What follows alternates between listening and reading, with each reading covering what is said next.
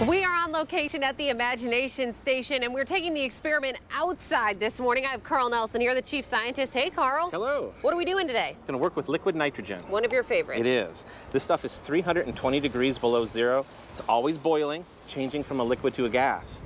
We're going to use that property to launch some things into the air. Okay, liquid to a gas. Got liquid it. to a gas. So look at this. So if I pour some in a test tube, you can probably see it a little bit better. It's bubbling in there, right? It is bubbling, yes. It's changing from a liquid to a gas. If I put a balloon on top of this, you can see that the balloon begins to inflate. With the gas. With the gas, because we're changing from a liquid to a gas. In fact, it's an 840 times volume increase, which this balloon's not going to be able to hold. So if I put all the gas inside there and then take that away and sort of seal it up, the balloon, as that nitrogen, you can see it sort of sloshing around in there. Sure, you can. It's going to continue to vaporize. It's going to continue to build up more and more gas inside the balloon. And at some point, the balloon probably just, you know where this is going, right? Yeah, I do. It probably just won't be able to contain that gas. Or, in this case, I think it did. Look at that. You were saved. I was. No explosion, okay? So, what we're going to do is we're not going to do that in a balloon. We're going to do it in one of these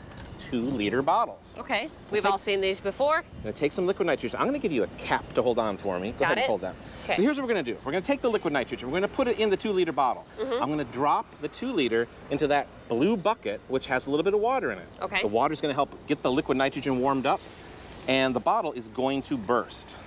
And these bottles can withstand about 300 psi or so. Really? Okay. That's a decent amount. That's a decent amount of pressure. Now, one of the things to keep in mind here is that I don't have to fill the entire bottle up with nitrogen.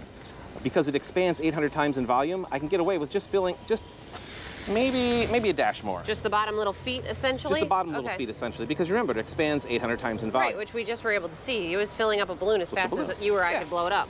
Okay, now here's the tricky part. Okay. You are going to pick up this trash can. All right. And your job is going to be to drop the trash can on top of the blue bucket when I tell you to. All right. Then we're going to get away. Back it up? We're going to back away. Got it. All right, so I'm going to carefully seal our bottle here, containing the nitrogen, drop it in the water, put the bucket on top, drop it down. Yeah, get out of there. Come on over here. In fact, I'll take the nitrogen with us just in case. Okay. So we're watching it closely. You hear it. I can hear it that sizzling. Crinkle? Yeah. The bottle is getting really, really brittle, building up a lot of pressure, probably in 4, 3, 2, 1. Ah, look at that. Okay, I don't know if that went out in the street or not, but okay, it did not. But amazing pressure built up inside there and launched the trash can up in the air. I could see why you wanted me to get out of there, Carl. Yeah. I appreciate that. Should we try that one more time? Yeah, let's try it one more time. So for those people at home who missed it the first time, maybe you just heard the boom, get to your televisions right now. We're talking about the power behind science, and boy, the pressure building up inside of a 2-liter bottle. We're filling it with liquid nitrogen right now, just about the feet of a 2-liter bottle. Then we're sealing it closed, putting it in a 5-gallon bucket that has some water in there just to get things moving a little bit faster, right? Wow. Yeah, you got this All right, down. and the whole idea here is to launch this bad boy up into the air. Exactly. Okay, all right, I'm ready. You ready? I'm gonna seal this very carefully so that we can trap all that pressure inside. Right. Drop it in the water, drop the can on top, step away. Okay, so we're hearing it start to essentially crinkle up or bubble up, as I'd like to say. But the bottle's getting very brittle. Sure. Pressure's building up, and you can kind of hear this crinkling sound. Yep, it sounds like a fryer almost. Almost.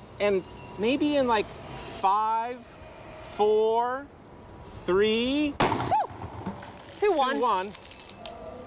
And we just missed the car. Excellent. Okay, wow. our team members over there. Okay. So you never really know where that's going to go. You know it's going to head up, so we're going to be generally safe. Generally, it always goes straight up. There's a slight wind out here today. Okay. One interesting thing is that usually every bucket we launch is broken, and Sarah's got the bucket right there. If she can bring it over, it's pretty cool. Oh, wow. The bucket has so much pressure built up inside that typically they always break. And this is a heavy-duty trash can that we'd have at home. It's built for life, they say. But yeah, even on the other side, look at that. Wow. Both sides broken. That is amazing. All So you definitely got everybody's hearts running here this morning, Carl. The Imagination Station, always amping things up down here. You can experience it for yourself. You can come down here with the whole family. Always something fun happening. Carl, I'm going to go catch my breath. All right. And that's how you imagine it.